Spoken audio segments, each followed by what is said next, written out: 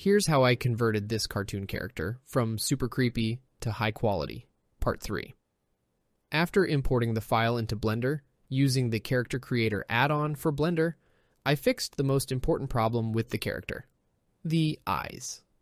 I would argue that the eyes are the most important part of a character, so here's an important rule.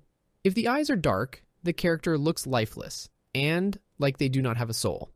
If the eyes are bright, usually bright white, then the character looks very alive and interesting.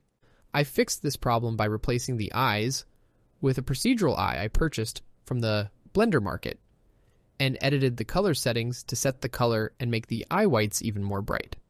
The skin texture had way too much detail and contrast, so I added some nodes to mute the look with a solid color to make it more like a typical 3D cartoon character.